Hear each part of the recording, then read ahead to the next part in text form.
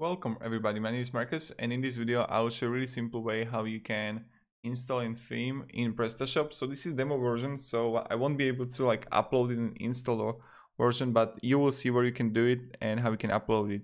So what you want to do is just go to improve and design and click here on theme and logo, right? And when you're gonna be here in theme and logo,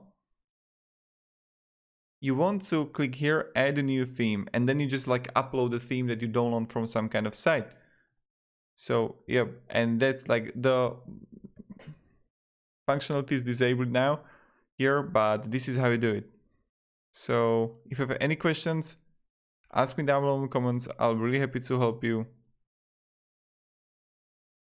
and provide you some guidance.